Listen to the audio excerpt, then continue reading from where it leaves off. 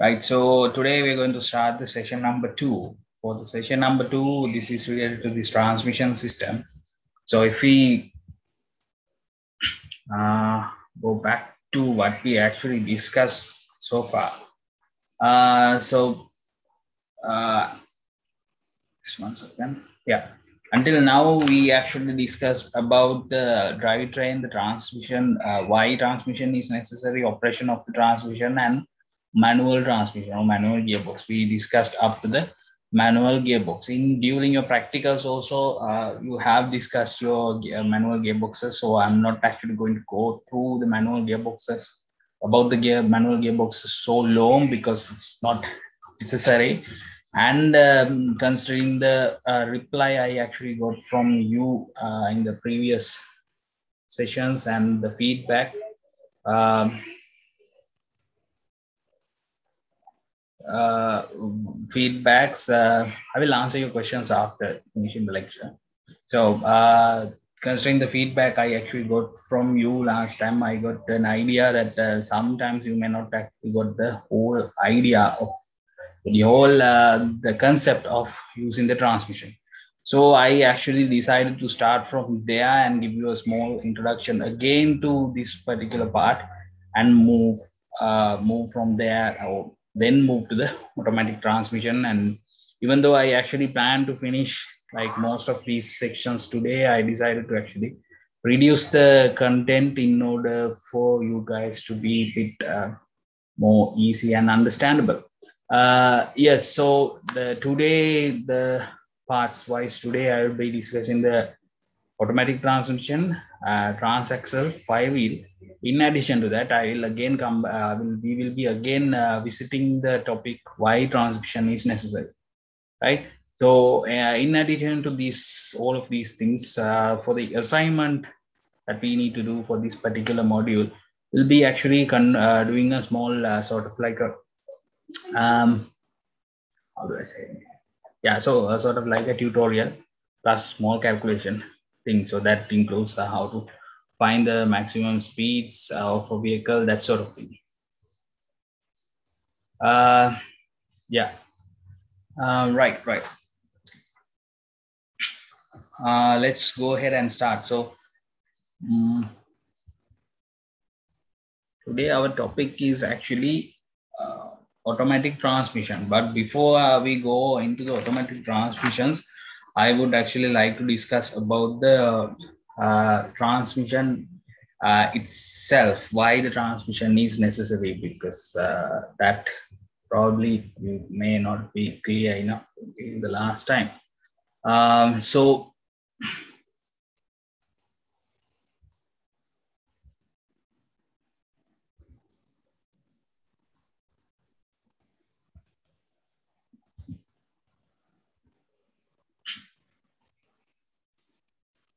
1 second.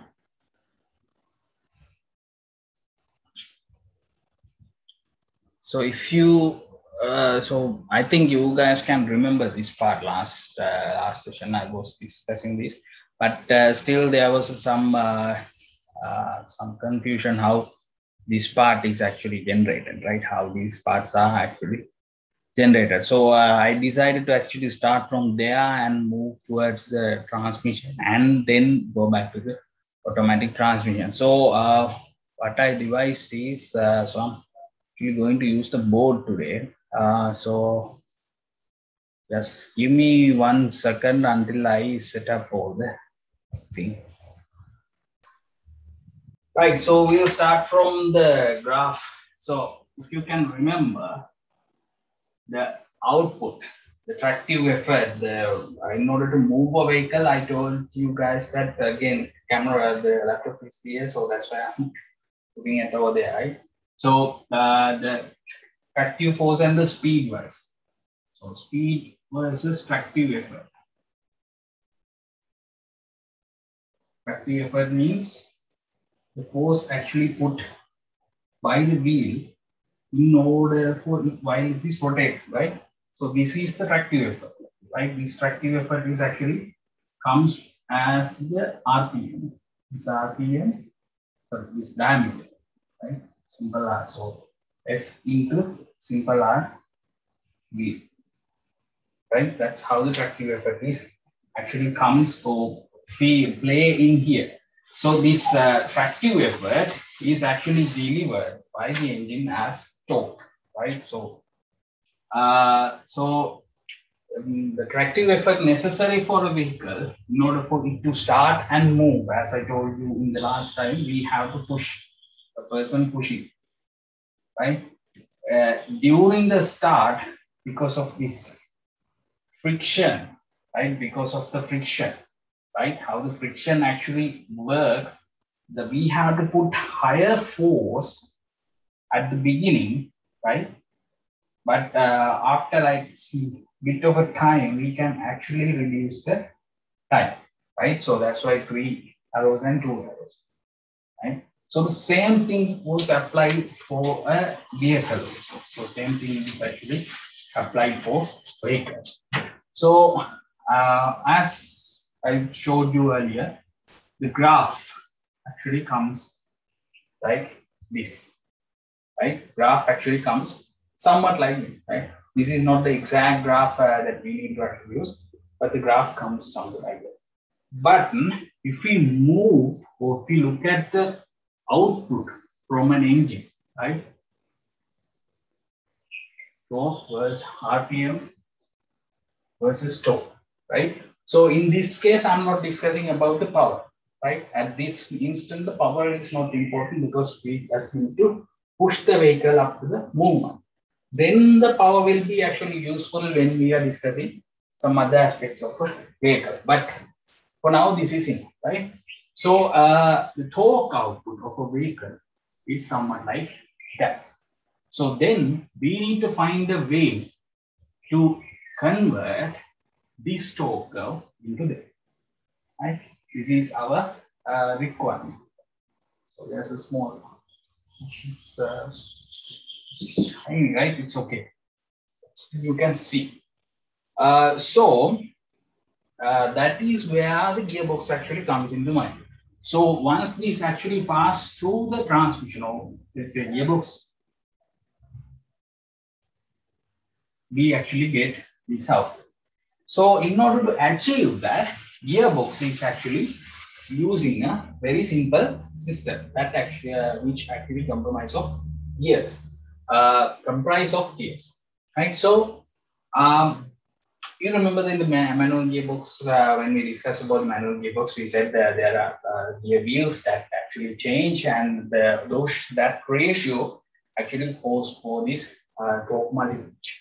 And when I asked you why the gearbox is actually necessary or why the transmission is necessary, the answer you guys actually gave me was because the answer you guys actually gave me was that to actually change the speed. But I again counter argued use vehicle speed can be changed just by changing the RPM of the engine as well, because engine actually have the capability of changing RPMs. So the gearbox, this torque multiplication or torque changing of the torque or moving this graph into here is what actually the gearbox actually is doing. But as a result of that, we also get the speed change, right? We can actually get the change of speed, right? So let's assume that this particular engine is actually sent through a gearbox in order to achieve this or to match this graph through a 3-gear system, right? So gearbox with 3 speeds, we usually call them as speed. So the first one is 3 into 1, second one is 2 into 1, and third speed is 1 into 1. So what this means is engine speed, output shaft speed, right? That's what this actually means. So when engine is turning 3 times, the output shaft is actually rotating only 1 time in the 3-to-1 gear ratio. So if we come to what we call this small relationship, that we discussed. The relationship says N1 over N2 is equal to T2 over T1. Also,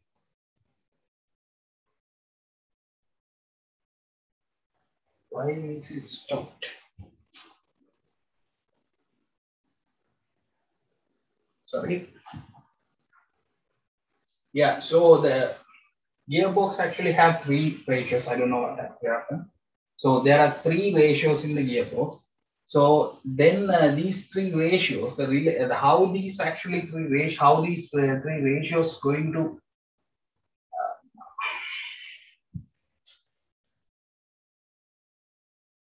how these three ratios are going to affect the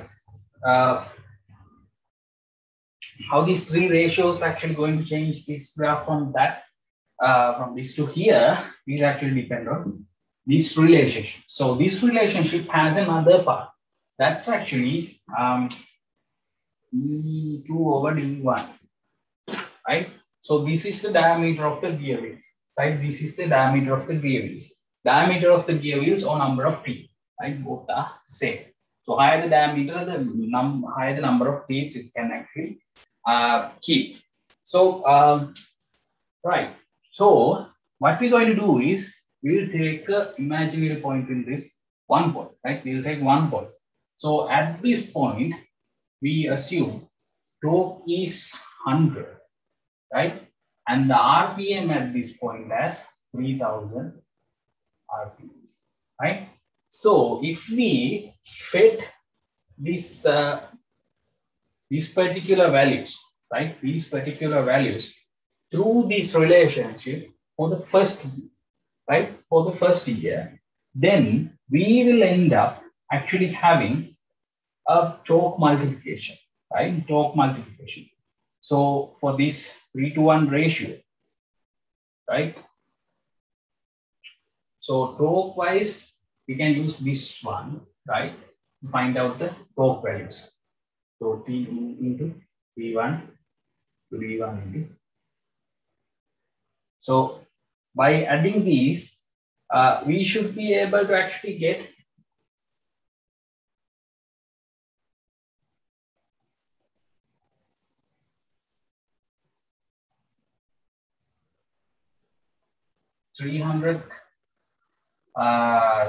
Newton meters, and the same way if we put N1 into N2, D2 into D1, then we will be getting 1/3 of the speed, right? So 3000 RPMs. So we should be getting 1000 RPMs, right? So now remember these two values, right? So I actually have to erase this part, right? So I'm going to erase this part.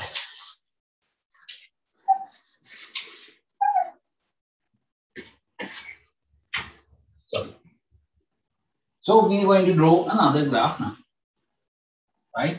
So only for this point, if we apply the same theory for all these single points, right?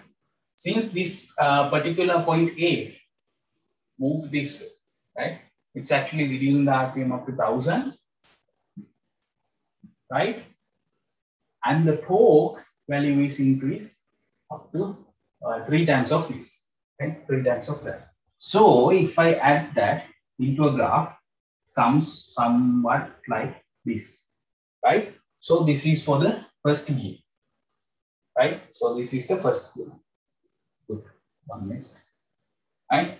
Then I fit the second gear ratio. If I do the second gear ratio, similarly, I will get another graph. That's the torque values are a bit lower than this, right? And the RPMs are a bit higher than this, right? And for the third one, we can do the same thing. So this is second. And we have the third as well. So now we have this particular graph is moved RPM wise and torque wise and moved into 3 locations. It's moved into 3 locations, right? So that's 3 locations. So if we take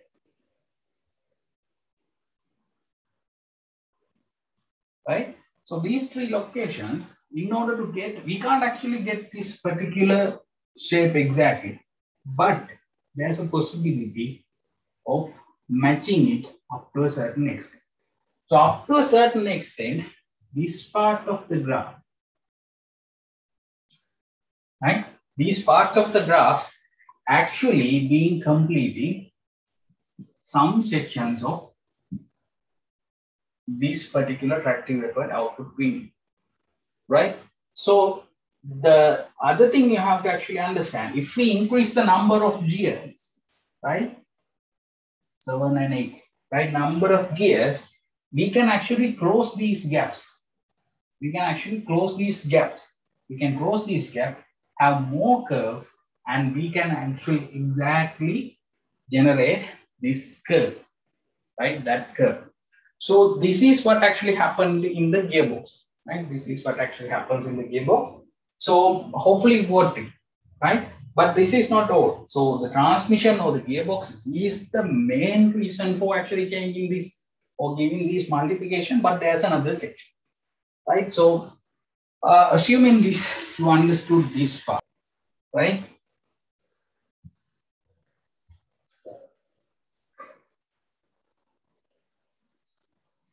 Sorry. So if we consider about the engine and the whole drivetrain, so you have the engine, transmission, differential, and your wheels, right? So first, this ratio is actually generated from this part over here, right? It's actually responsible for that. Okay, but then with the differential, you know, there's another set of gear wheels. So those gear wheels are actually also responsible for another gear reduction, right? So that ratio also actually going to be help this torque multiplication. That's also going to be help in torque multiplication. So even though this is the tractive effort we actually need for the road, the tractive effort actually generated by the so the tractive effort output from the transmission itself is somewhat like this, right? Somewhat like this. It's something like that. It's actually somewhat like this, right? So this is the transmission now. Then that transmission output fed through these gears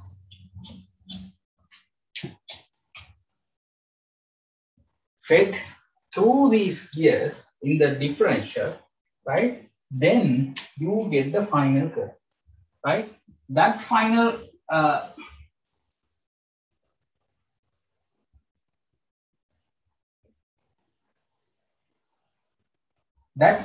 gear ratio actually moved the curve a little bit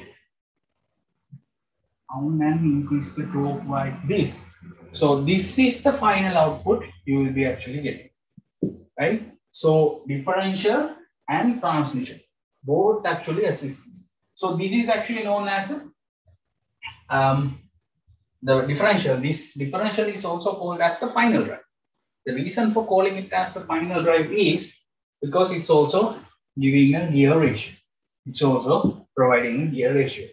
So as I told you earlier, so number of gears we can actually increase.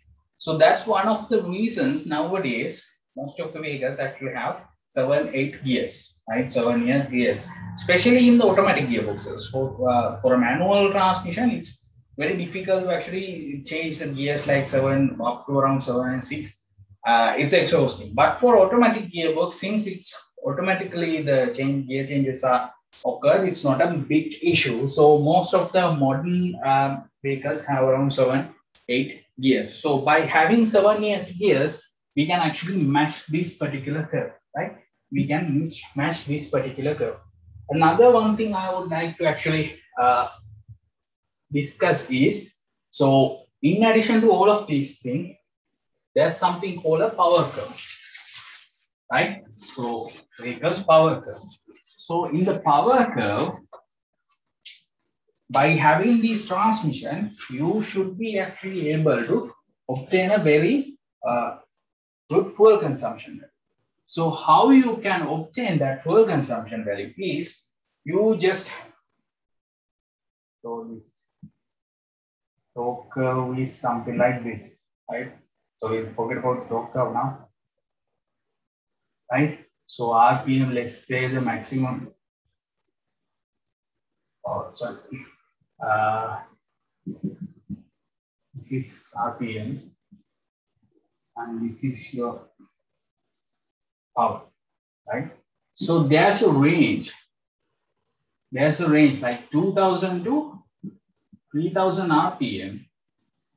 Vehicles are very efficient, right? Vehicles are very efficient. By having these large number of gears, it's actually allowed the engine to maintain this value, this 2000, 3000 value in a constant level. By doing so, engine can actually get more fuel efficiency, or it can be more fuel efficiency. The fuel consumption will be low, right? Fuel consumption will be lower. That's another reason for actually having these sort of gears. In addition to that, I told you in the last discussion, I told you there's something called CVT transmission. So in the CVT transmission, they can actually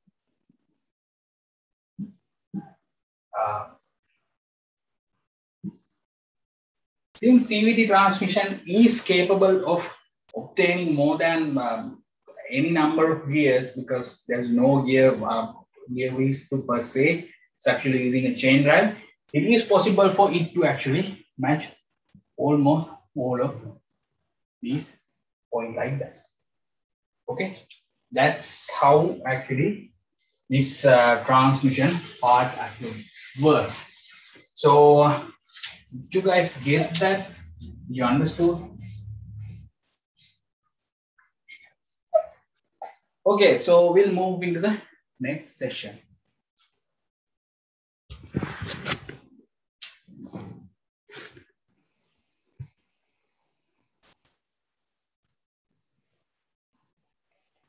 So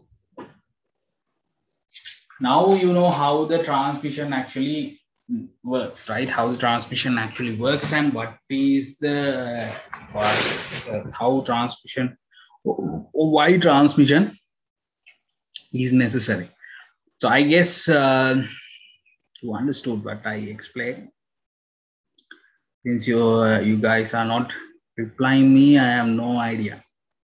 Anyways, we'll move to the automatic transmission part, right?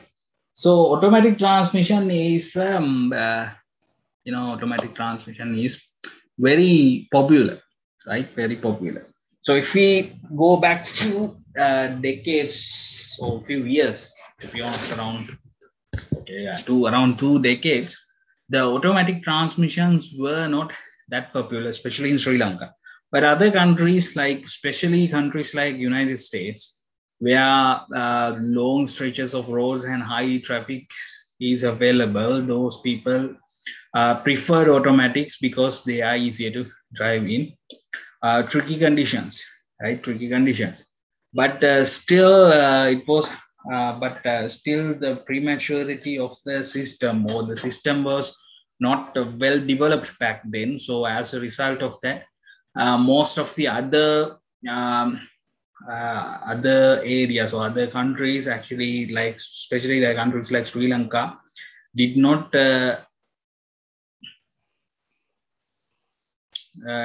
actually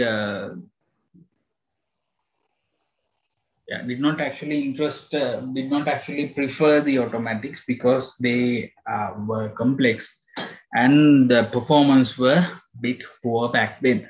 But nowadays, the system has been developed and they are very complex and to be honest, outperforming the manual gear changing of a normal passenger vehicle, right? So to be honest, even the bracing applications actually use certain type of automatic transmission, especially since now automatic transmissions do have the similar characteristics to a manual transmission, especially since it can be manually change the gears and all.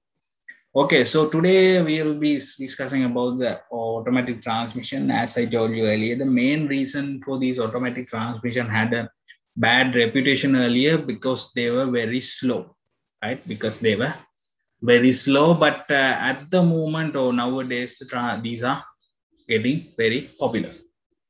Okay, so automatic transmission includes, there are two main types of automatic transmissions. One type of transmission is, we usually call them as epicyclic gear arrangements, which actually has the epicyclic gear arrangements, which I will show you later on. And the other type of transmission is the CVT, or constant velocity transmission. The same type of transmission you will be finding in a motorbike.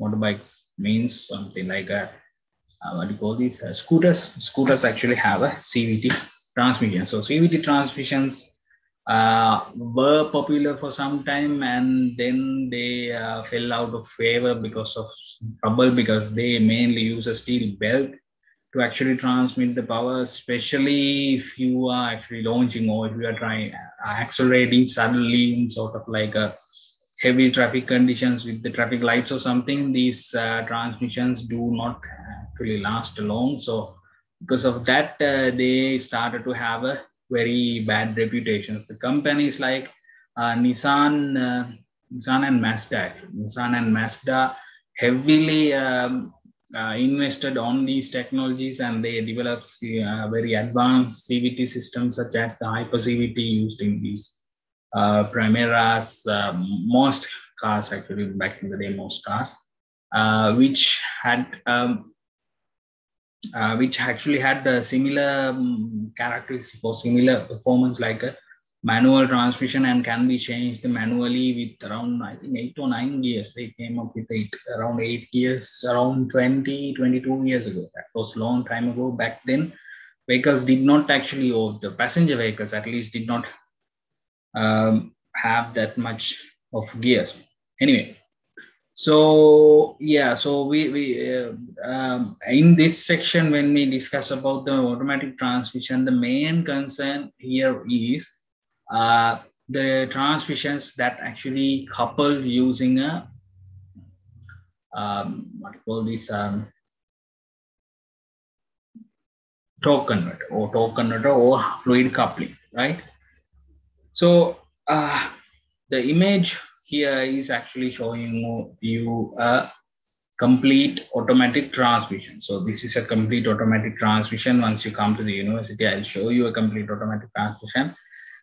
This automatic transmission is a complicated components that uses the hydraulic power. It's actually deliver or work using a hydraulic power. There's no mechanical coupling between the engine and the gearbox itself. So if you go to the manual gearbox, you can actually remember there's a mechanical, or there's a friction clutch in between the gear and gearbox and the engine. But in this particular type of vehicles, transmission, it actually do not have something like that. It's mainly a fluid coupling, which I will come back to it later. So basically, the housing wise, the outside wise, there's no difference between a normal or manual transmission gearbox and automatic transmission, except for this bottom section. We usually call this as the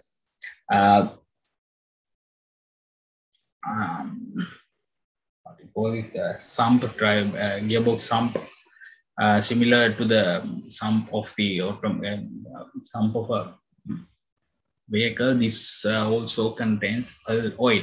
To be more clear, the complete gearbox, so everything inside of the gearbox, so everything that includes here and all of these sections are actually covered in oil. If you can remember earlier in the manual transmission side, I explained you the around liquid, or the lubrication is up to around this level. But in this case, lubrication is, or the oil is everything. So this is completely submerged or completely filled with oil, right? So oil plays a huge role in this automatic transmission. In addition to the cooling, it's actually what drives the whole system, right? Whole system. So obviously it will not be using the same mineral oils that used in the manual transmissions. these transmissions are very sensitive to the type of oil it's using, especially because this complete system depends on the hydraulic pressure delivered by a pump situated over here, right? Which I'll come back to later. So because of that, the particular type of oil has to be used at all times, and unfortunately, there's no particularly like sort of like a universal way of numbering the lubricant or these hydraulic fluids used in automatic gearboxes. So there's like a few gradings are there. None of these are adapted by manufacturers, so there's no regulation saying or regulations related to this. So each manufacturer is using different grading for this. So for example, Mitsubishi is using these SP types, and companies like Toyota is using Dextron numbers and Daxtomatic numbers. So it's a bit complicated to dive into that. So I'm not going to go to that level. Also, I would like to actually, before we go ahead with this section more, I would like to actually point out that I'm not planning to go very deep into this. I'll be just explaining how all these sections and how these systems are working. Hopefully, you'll be able to understand. There's, as you can see over here as well, there are some links I have added to almost all the classes. Make sure that you guys, after this class finished or something, you guys go ahead and watch these videos. It will be very helpful. Yeah, so let me give you a rundown how this system actually works. Okay, so basically, if we start from the transmission itself, right? Transmission itself. So similar to the normal transmission, the housing is completely directly bolted to the engine itself. So then the flywheel per se, there's no flywheel per se, but there's something called a flex plate. So that flywheel is actually, or the engine output is directly comes to this part over here, which is actually called as the torque converter, right? Which is actually called as the torque converter. So then the torque converter, inside the torque converter, we have something called a turbine. The turbine actually houses, it's directly connected to the output or input shaft of the transmission itself. So if you can remember, there was two shafts going parallel to each other in the manual gearbox. That we have the output shaft and we have the lay shaft, right?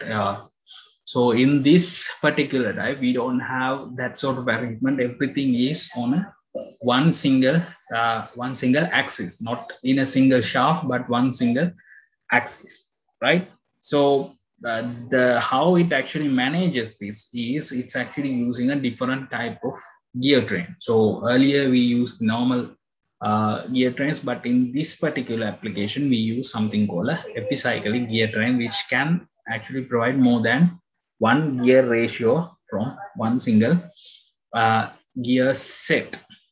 Okay, so the torque converter is in charge for coupling and decoupling the engine from the transmission, right? It's the main purpose of that.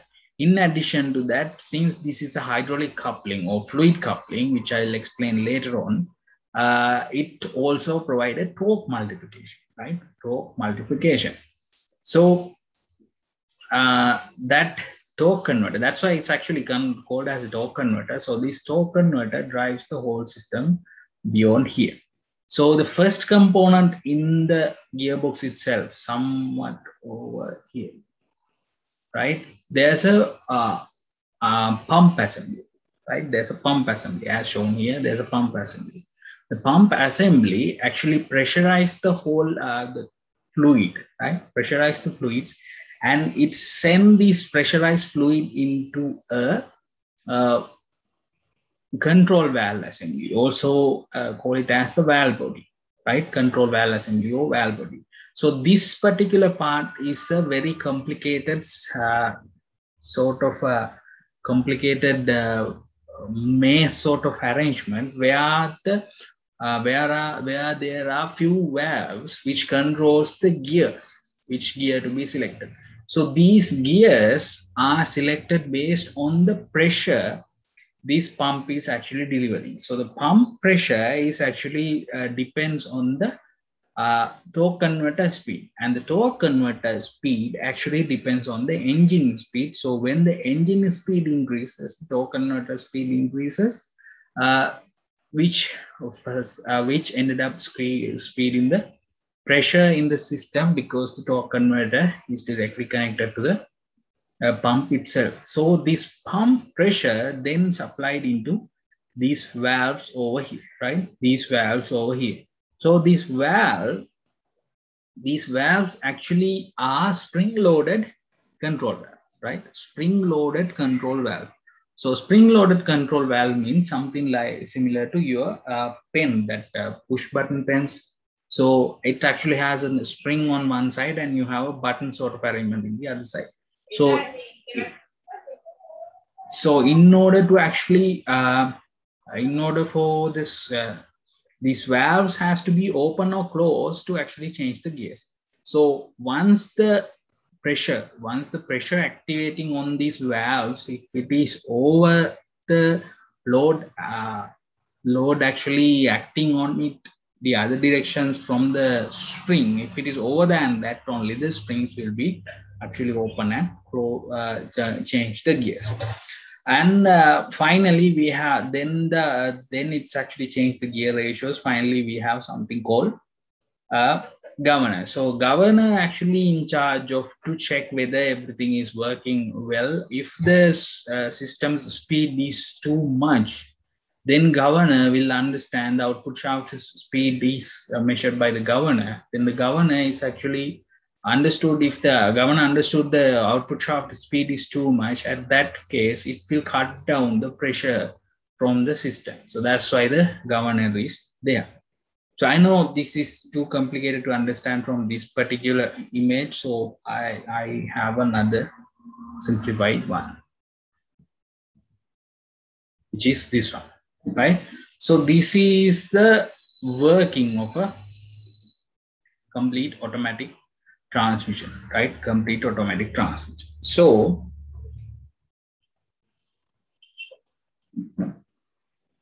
okay, so engine, right? When engine is actually working on, it's rotate the torque converter.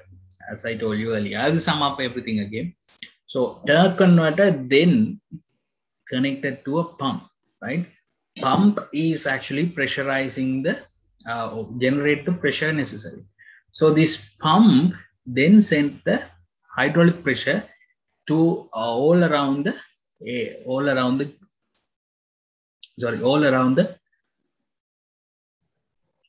what's it? Yeah. So this pump then sends the pressure all around the gearbox housing itself. So part of that pump is actually provided to the hydraulic power, hydraulic control valves. One second.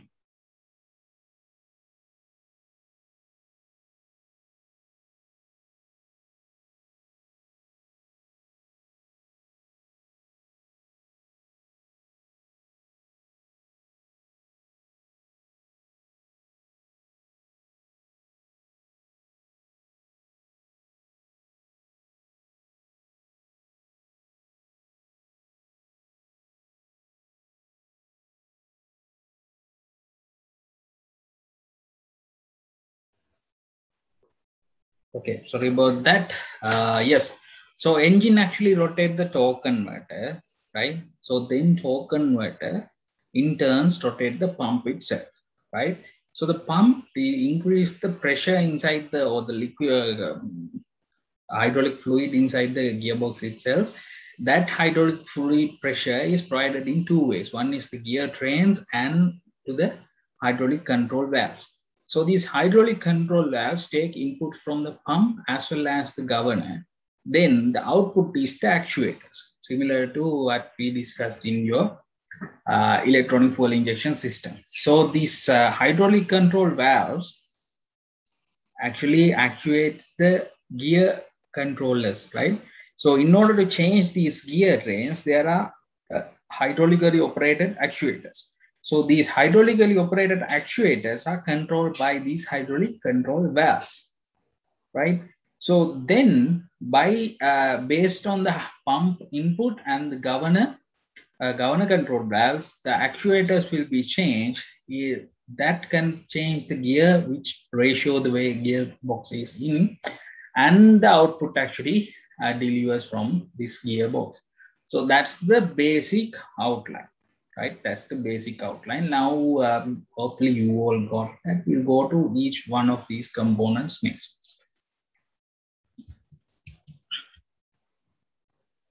Okay, so we'll start with the torque converter. The torque converter is actually basically it's actually something called a fluid coupling, right? Fluid coupling.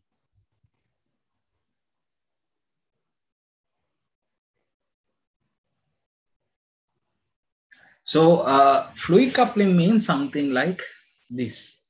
So wait.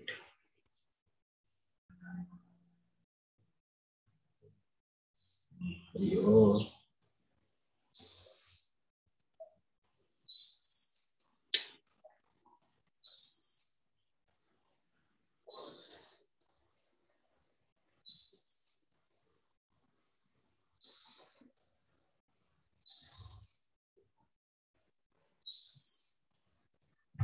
Okay, so we have one fan, right? There's another fan, right? One of these fans are connected to AC power supply, right? So when this fan is actually rotating, it's actually generating wind, right? This is going to generate wind. So the second fan, this is number one fan, this is number two fan. Number two fan is not connected anywhere, right? So when this number one fan is actually working, when number two fan is actually, number one fan is working, as a result of that, number two fan started to also rotate, right? So higher the RPM of this number one fan, little by little, the speed of the number two fan will also increase, right? So the same thing, so number one and number two fan, same thing actually happens in the, sorry.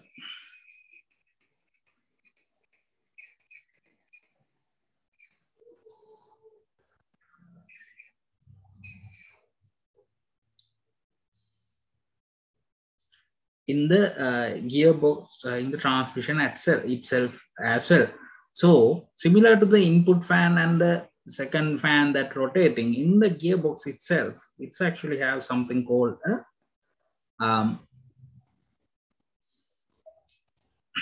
impeller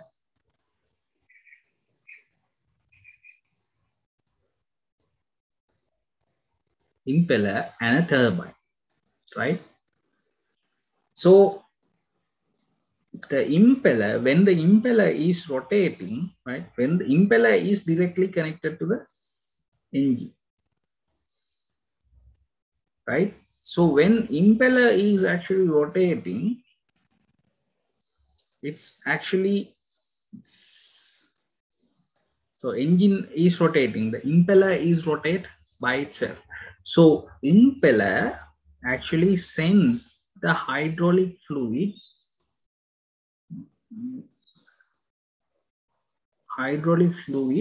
towards the turbine, right? Then it's channeled through the turbine vanes and turn it 980 degrees and send it backwards into the impeller itself again. So this is what actually happening in the torque converter itself. But if you can properly, I'm not exactly sure whether you get my point, but since now engine is actually rotating and the same fluid run is coming back towards it. So engine is trying to actually push. So the impeller means engine is actually trying to push fluid this way, right? Engine is trying to push it that way. But once it travels through the turbine, which in turn rotate the gearbox, right? The gearbox is now connected to the turbine itself. So once it's turned the direction, once it travels through the turbine, the direction of the hydraulic fluid flow will now turn. So it's against the fluid flow, right? Against the fluid flow. So what it end up doing is once it reach over here, it's actually going to slow down the impeller itself. This is now trying to slow down the impeller's speed itself.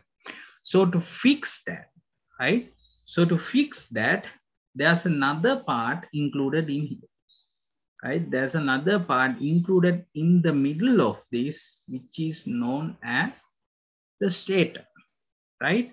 So stator is with something with a one-way clutch that only rotate in a one direction, allow it to rotate in a one direction and cancel out these forces, right? Which cancel out, there's not enough colors. Okay.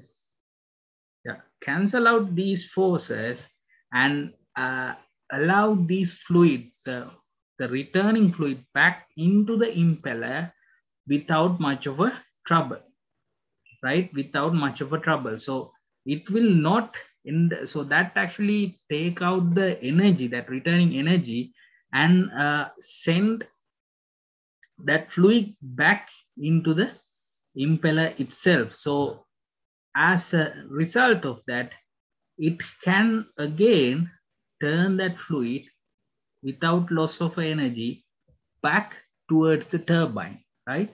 Now turbine, again, it goes through the turbine, through the stator, comes back into the impeller, again comes out from the impeller with the pressure increase and goes through, right? So this is the process actually happening inside of the whole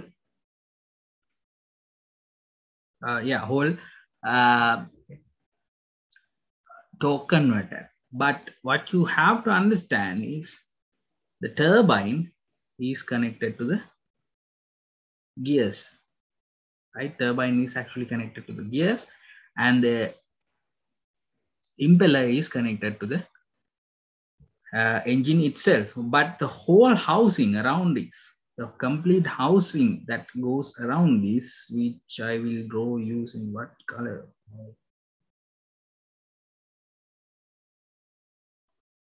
The whole housing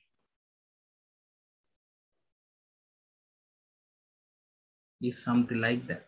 So the complete housing of this, right? The complete housing of this actually directly connected to the engine itself, and the impeller is a part of the housing, right? Or the cover of the torque converter, right? In the middle of that torque converter, we actually have this impeller and the turbine itself. Okay, give me 1 second.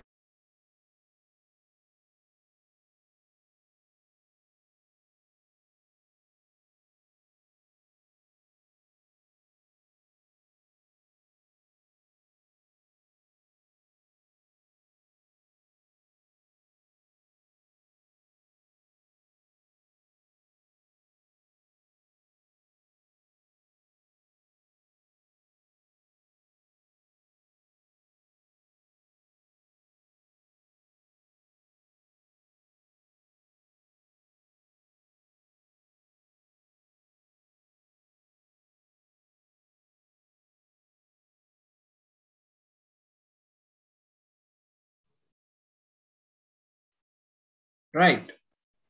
Okay, so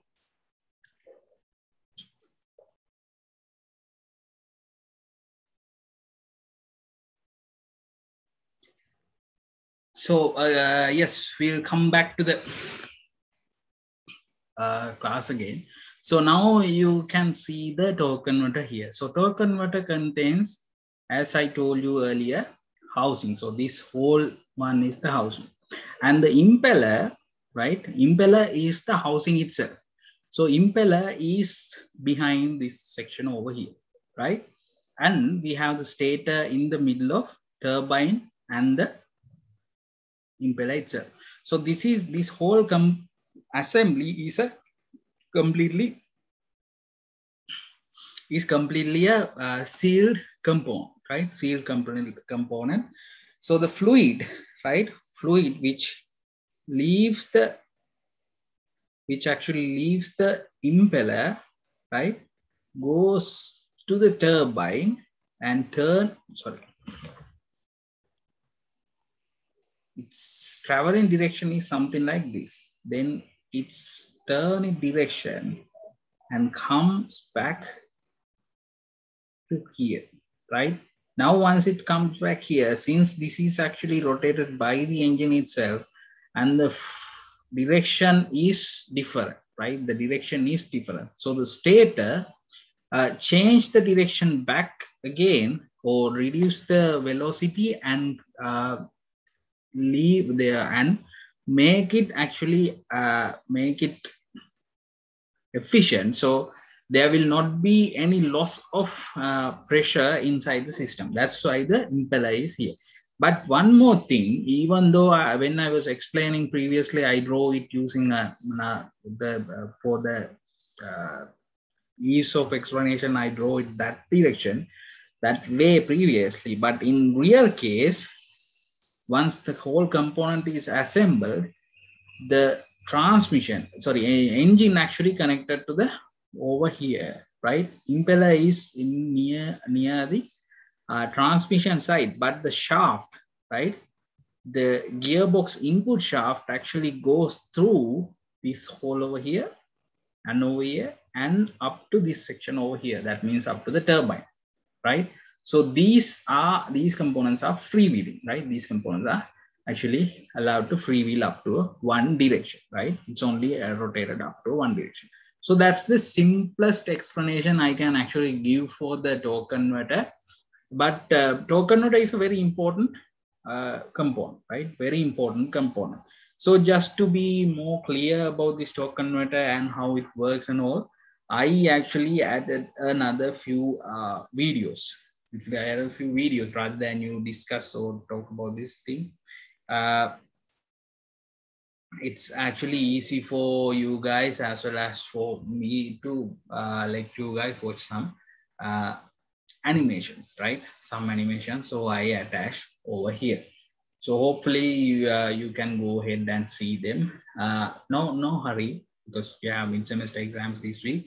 So after finishing your mid-semester exams, you can actually go ahead and watch them. So let us discuss a little bit about this, right? A little bit about this. So here it's actually showing you a cutway, right? Showing you a cutway. Now let me try to actually show these components. So this is your turbine, right? And this is your output shaft. Sorry, input shaft to the gearbox. So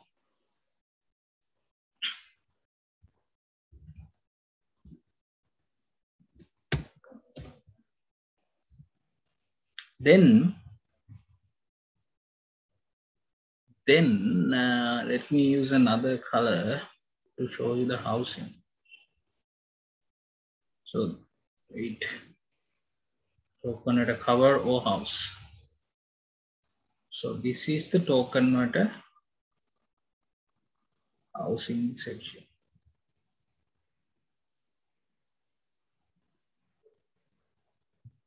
Right?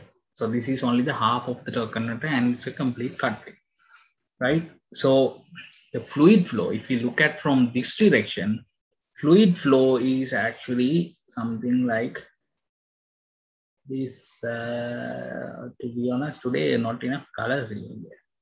So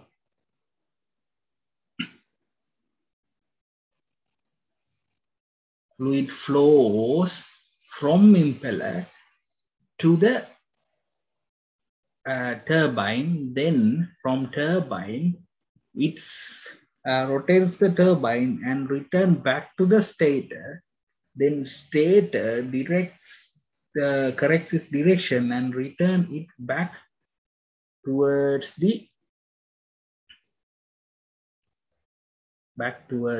impeller. So this complete action is going again and again and again, right? So hopefully you guys actually understood this. If you are not, it's quite complicated to explain this whole situation, but at least you need to understand this fluid coupling. Since there are no hard or mechanical connection between these two, right? There are no mechanical connection between these two, as you saw. It's completely hydraulic pressure, right? Hydraulic pressure. So because of that, right? Because of that, this automatically this actually works as a clutch itself, right? It automatically works as a clutch itself, right? So if there's too much force or too much load in the vehicle, if the engine could not actually rotate the wheels, in such case from here, it actually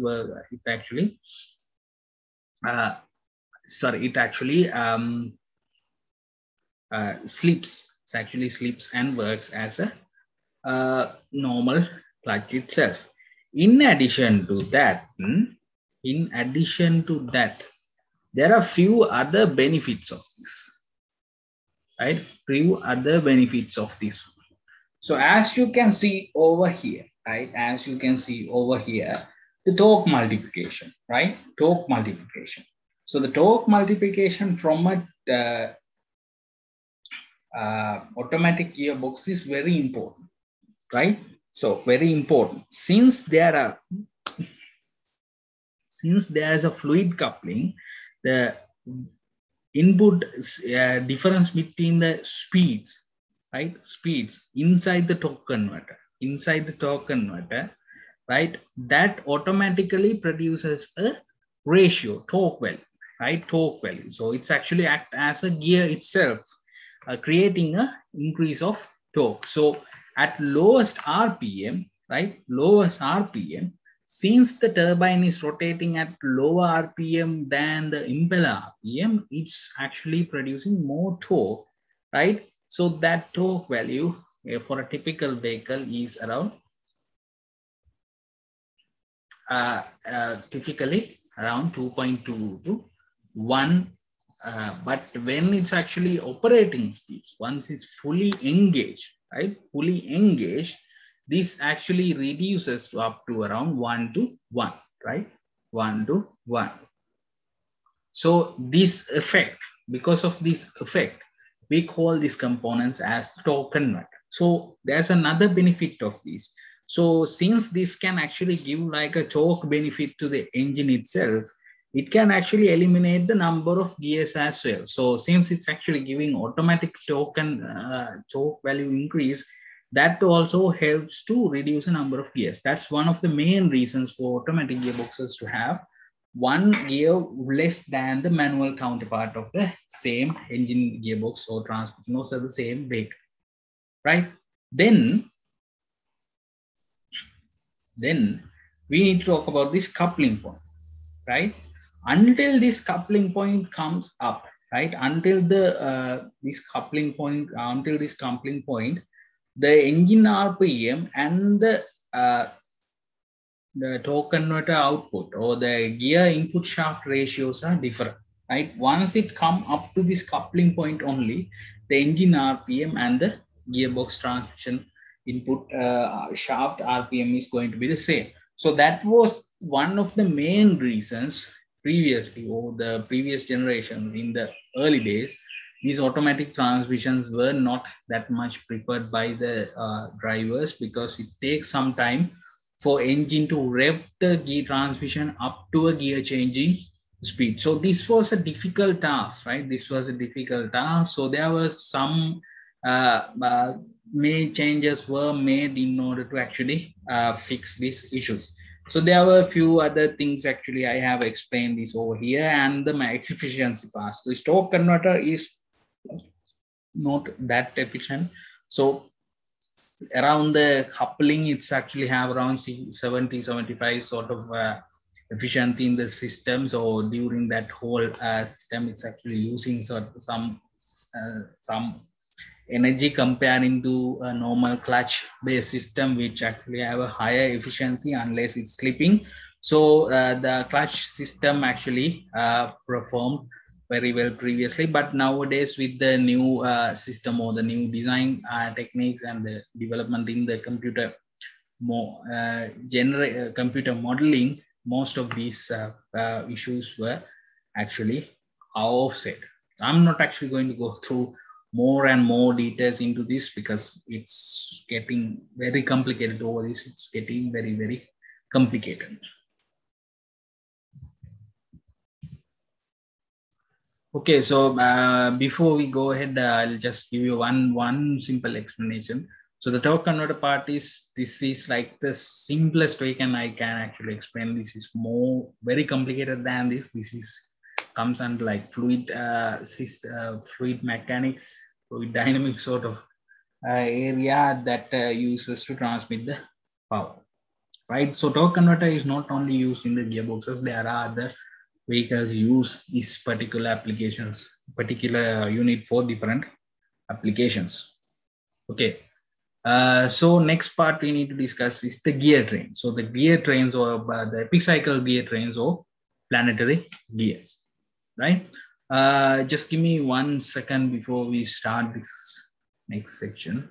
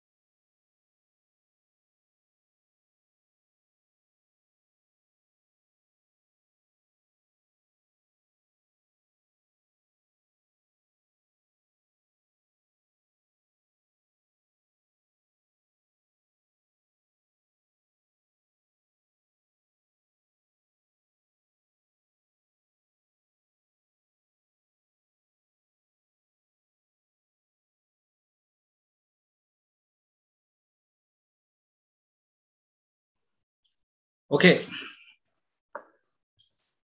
Now,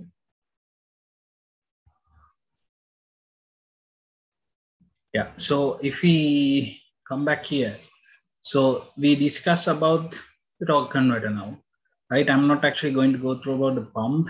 I will just go with the gear trains, actuators, and the hydraulic pump, hydraulic valves. So pump is a usual sort of a pump similar to this engine oil pump, sort of something like that.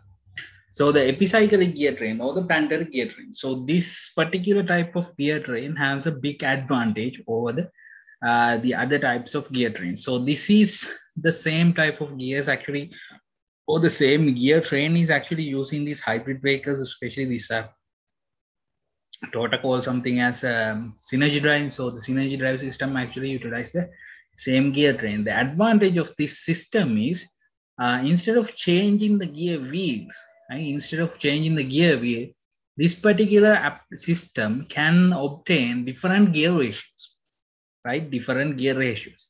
So the let me start it like this. The reason for call this as the planetary gear system is the way how it actually named and how it's actually like arranged. So the gear in the center, right? Gear in the center, we call it as the sun wheel, right? This is the sun gear, right? The center gear is the sun gear, right? This one over here is the sun gear, right? Then we have 3 gear wheels on these 3 sections. So these are actually known as the planetary gears. So planetary gears actually go around the ring gear. Sorry, goes around the sun gear, right? Goes around the sun gear. Then we actually have another gear goes around the planetary gears. We call it as the ring gear. But in the ring gear, the gears are inside, right?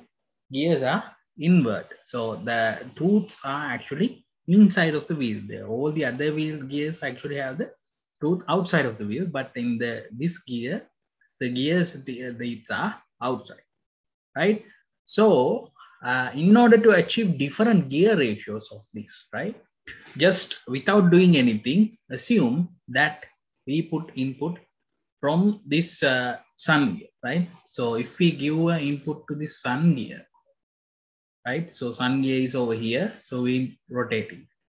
So when that's actually rotating, as a result of that, it turns the planetary gears, right? It turns the planetary gears.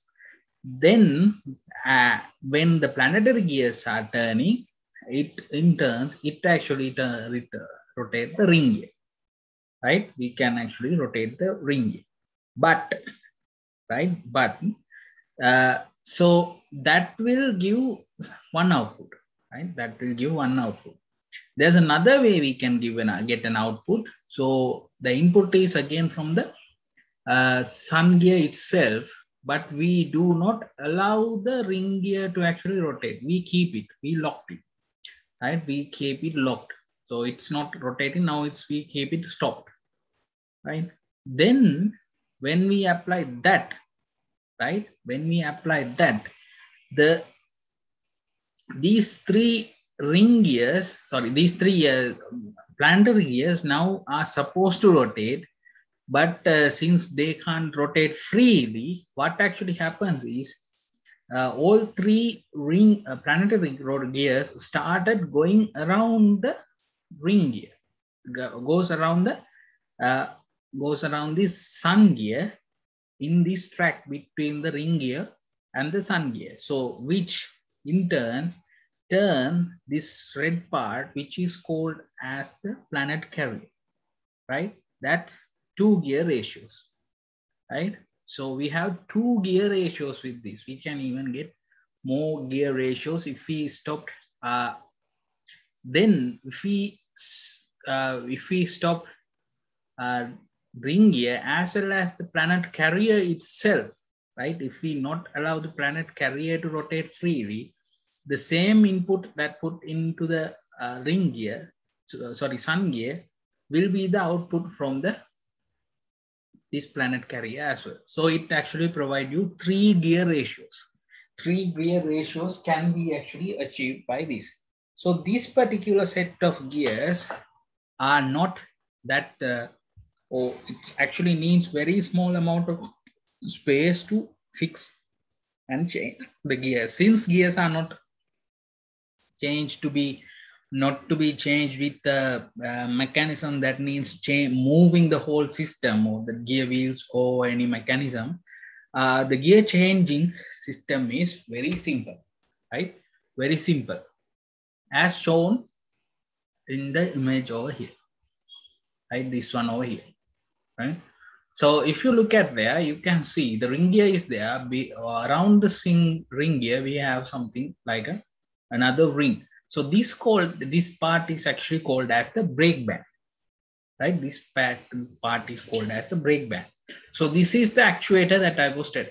So similar actuators are used for each component. For example, the planet carrier can be stopped using clutch plates, right? If the clutch plates are completely locked, the planet carrier could not rotate by itself. It has to rotate with this shaft, right?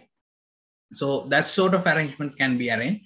So these are the actuators, right? These are the actuators. So what actually happens in this ring gear situation, hydraulic pressure is applied from one direction, right? One direction, which actually locks up this particular brake band, which not allow, or which actually stop the moving of the ring gear, which allows a one gear ratio. Similar the things can be actually obtained in order to keep these parts completely locked. So that's how the actuators actually work. So I guess you got the basic idea how the planetary gear system works. So yes, now we comes back to the driving and holding part, or we call it as the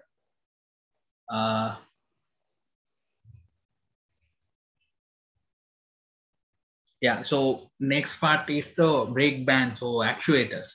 So these actuators, as I told you earlier, so the oil pressure comes from this direction, which applied on this piston over here. So this piston is actually supported by a spring. So when this pressure is higher than this spring's pressure, the spring load, this whole brake band will be actually moved, right? Brake band will be moved, completely locking the gears, right? Similar system is used for the planet carrier itself. So planet carriers, what it does, what it actually has is a clutch pack. We call it as a clutch pack, which is come back.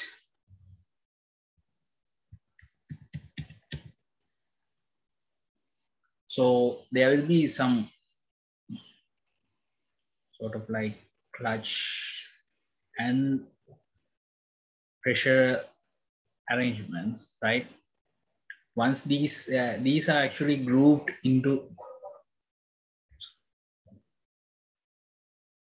here, so when this is completely applied, the this planet carrier is not allowed to rotate. I'm not exactly sure that you get this point or not, but I will highly suggest you to go through these videos, right? So go through these videos, you'll be able to get an more understanding. So I actually had attached a set of videos from a person I know, and I'll explain the whole story once I come to that location. But over there, you will be able to actually see each and every components very well explained and operation of them. So clutch pack, and now if we come back here, brake bands and the clutch pack are the components that actually changes the gears. So next we have the hydraulic actuators. So hydraulic actuation is, or the controlling part is actually done by, again, from a set of valves. So if we come back, right, if we come back to the beginning, the pump, right, the pump actually controls the pressure. That pressure line is delivered into these actuators, right, these actuators. So what happened is these actuators are loaded. You can see there's like a spring load, right? There's like a spring loads, right? These are spring loaded. So once they got enough pressure to overtake one valve, right? These channels actually send fluid through different directions. So these have small valves. So these are the small valves. Inside of it's actually having small valves. So these valves actually control which gear to be changed. So for example, assume that engine is at 3000 RPM, right? Now the engine is in second gear. In order to change it up to the third gear, once engine go over the 3200 RPMs, now engine the pressure of the system increase because the pump speed increase. So as a result of that, this pressure increase. So now the first valve is open. So or the second, once the second gear valve is now open, now the actuator is activated. In addition to that, a channel is open, so that open channel sends the fluid up to the third gear as well, right? Third actuator as well. So now the third actuator is gaining the pressure. Once it goes 3200 RPM, again, now the third valve will also open, again actuating another what you call another actuator which change the gear. I guess I'm really, that's the I don't know whether you get it or not. It's complicated to explain though, right?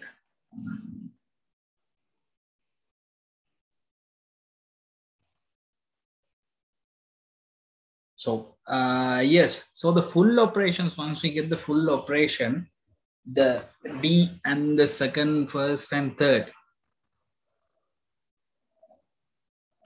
right? It's actually mentioned here. I'm not actually planning to go through one by one. It's too complicated.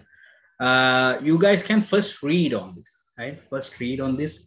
In the next class, after you read this, I will come back and I will explain again.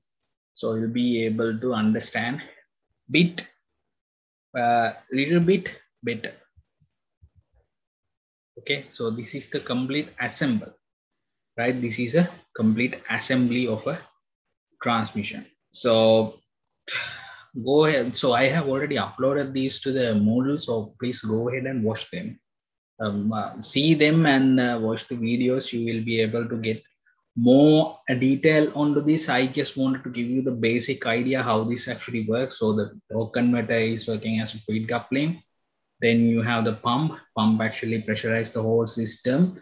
Then based on the pump pressure, the valve body or the control body of the system actually operate set of valves, changing gear by one gear after the other automatic, right? So everything is finally comes up to this hydraulic pressure. That's all I actually needed to let you know. And the gears are not actually changing like sliding gears or having a synchronization unit or something. Instead of having such a difficult system, it's actually having a simple mechanism to actually change the gears using an epicyclic gear train, right? That's the main part I was actually concerned about. So diagnostic wise, these gearboxes can be diagnostic, but it's needed special equipment like this particular one, right? These are quite expensive and need to have the correct data, calibration data and everything which related to that particular engine itself. So the next one is, there's another test that we can actually do it in our home, but this test should not be done again and again. This could end up damaging the whole gearbox. The one more thing about these automatic gearboxes, they are very delicate, so you have to be very concerned when using them. So very simple application. You just put it into the low position and fully depress the throttle, right? Fully to press the throttle and see where the vehicle is actually start to move, right? Move. So that's how it's actually find out if the system is working or not. This part I actually just put to for you guys to see. It's not in your curriculum, so it's more knowledge is not going to damage yourself anyway. Anyways, so the next part is actually flywheel, where the transmission actually being connected to the engine itself, right? I know the transmission or the automatic gearbox system part is quite complicated. I'll revisit that section for you guys to understand it better. So when it comes to the flywheel, right? Flywheel is a very important component in the engine itself.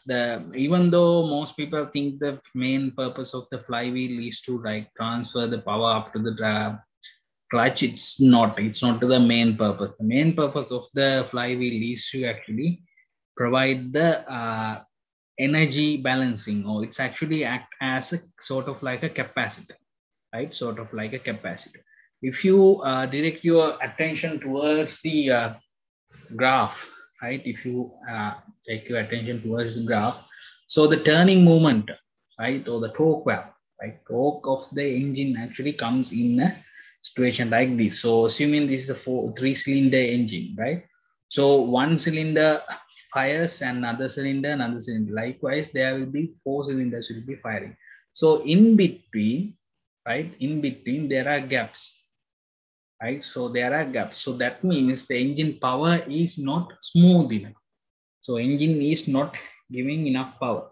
So smooth power output. So in such case, right, the flywheel, right, the flywheel actually assists in this case. So what it does is it actually stores energy, right? It stores the kinetic energy using inertia, right? Kinetic energy of the engine.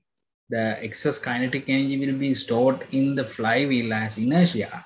So when engine slows down, right, during these dips, right, since the flywheel has inertia energy, it actually keeps a smooth power output like this, right? It's actually fill these gaps.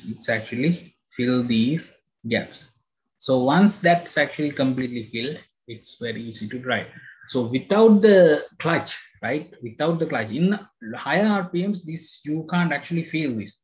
Especially in low RPMs, it's very difficult to drive without a flywheel because the distance or the gap between these gaps between these peaks are higher, right? Gaps between these peaks are higher. So that's why the flywheel is a heavy metal component, but additionally provide two more things. One is the power output to the transmission, and the second one is actually it's help to start the engine because the ring gear is the starter motor ring gear is actually attached to the flywheel itself, that allow the ring motor to have a low power RPM and have a good high gear ratio. So without much of a energy requirement, engine can actually rotate, right? Then yes, next if we move to the next one, so the flywheel is mainly used for manual transmissions, the heavy one, but automatic wheels do not actually need to use a flywheel because they use something called a flex plate. The reason for only using a flex plate is these automatic transmissions have one advantage. Since they have a torque converter which filled with fluid, which is in turn is very heavy, it does not need a heavy flywheel. The flex plate, once it combined with the torque converter itself, it actually act as an in turns, once it combined, it's actually act as a flywheel itself, right? So that's why automatic transmissions actually use this flywheel system. So removing the transmission of a vehicle is a somewhat difficult task. For a automatic vehicle, it's not a big, or for a manual transmission vehicle, it's not a big deal, because once if you just bolted the, disconnected the housing of the transmission housing, or the bell housing part which is connected to the engine completely removed, the transmission should be coming out, right? But in the automatic gearbox, it's not the case, since the output shaft actually goes all the way through the up to the flex plate, almost up to the flex plate, right? Almost up to the flex plate. It's actually made a yeah, it's actually need something called it could not be directly taken out without the torque converter itself. So first you have to actually remove the bolts from the flex plate that holding the torque converter into the flex plate. Then only you can actually take the bolts that are holding the transmission housing or the bell housing into the engine itself. Until you do that, it's not possible to take the automatic transmissions out. So that's why I actually added removing the transmission part. You guys can go ahead and take a look at that. It will take few minutes. So next part, I would like to actually discuss about the transaxle gearbox or transaxle.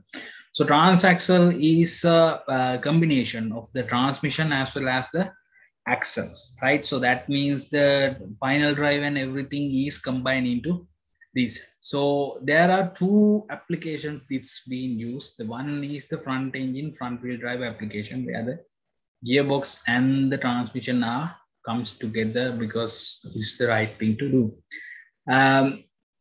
In the other application is rear engine, rear wheel drive one, and there's one more application which I will explain a bit later.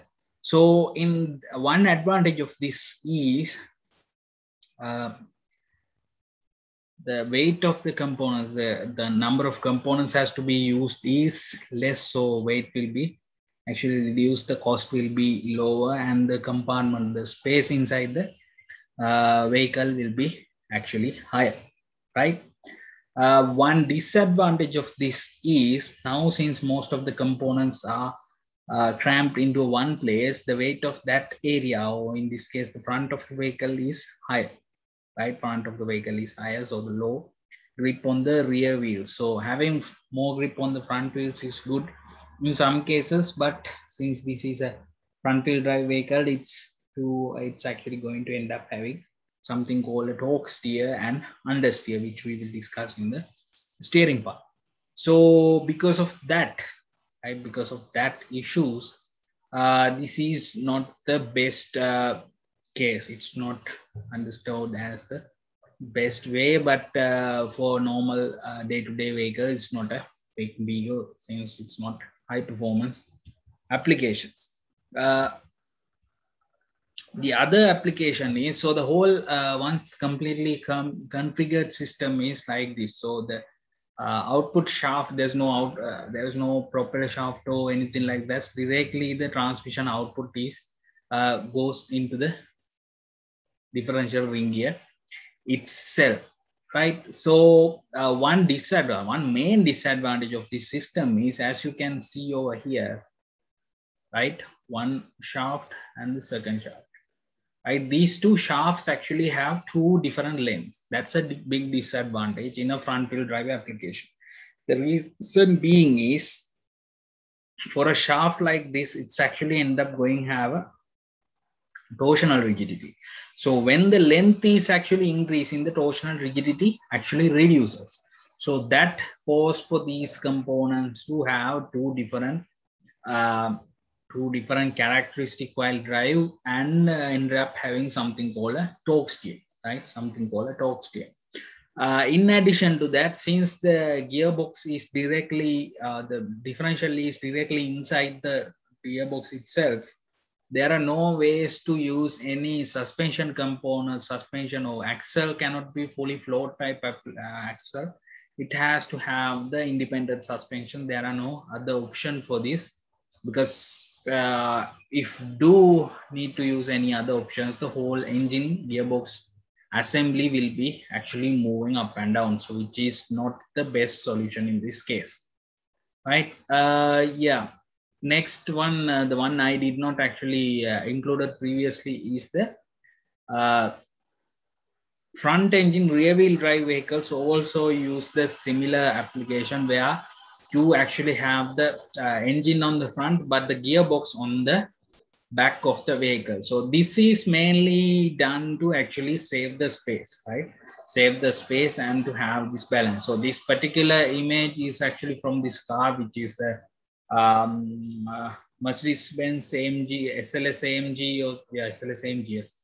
AMG SLS or SLS AMG or something, right? I'm not exactly sure. Anyway, it's a Mercedes-Benz AMG SLS, right? So this particular car, and there's a lot of front engine, rear wheel drive, race, sports vehicles, Grand Coupes, such as this actually use this application. So in this case, the engine is on the front, gearbox in the back, and the differential and everything is on the back, right? The propeller shaft actually goes through a supported tube in this case, right? Supported tube in this case, not just a propeller shaft alone. It actually has a tube itself, which is known as the torque tube, right? Torque tube. This actually provides the rigidity for this whole gearbox and engine itself, since the engine and transmission are in different areas of the vehicle. It's actually need this rigidity in order to drive it well. The main advantage of this system is, so since the engine is having more weight on the back, it's actually weight wise it's very well balanced, so like 50-50 balance. And in addition to that, this actually provides vehicles to have a good traction off the ground. So that means good traction. Traction means vehicle can go fast, right? So for these applications, for these advantages, some vehicles, so manufacturers do prefer to have this system, right? So complete system, the complete front wheel, the most popular version is actually this particular transaxle is the front wheel rear wheel drive vehicle. So sorry, front engine front wheel drive vehicle. So the whole assembly is actually shown here. So advantages and disadvantages also being discussed. Yeah, so it's 12:24. Yeah, so I will be stopping from here. I hope you guys got some idea how the automatic transmission works. At least if you got this part, at least if you got the idea up to this section, the torque converter, pump, hydraulic valves controls the actuators, which change the gears, and the gear train is not the normal gear train. It uses a different type of a gear train called as a epicyclic gears. And if at least you got up idea about that part, that's more than enough for me, because this is a very complicated part to actually explain, even with an engine, so with a gearbox, with parts and everything. So I can imagine how it's difficult for you guys to understand even without any of these components in my hand. So yeah, we go back. Yes. So additional reading wise, for this particular video lectures, especially I added a lot of things. I especially would like to ask you to go ahead and watch these things, get more details. Unless you have more, and if you do not actually search for these things, you will not be able to understand it later on. Okay, so yeah. So today, while once we have completed up to flywheel, right?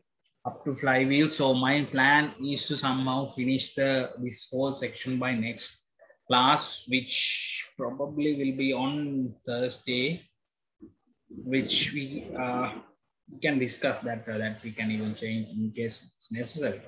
So yeah. That's it for the class. We'll be meeting on the next class.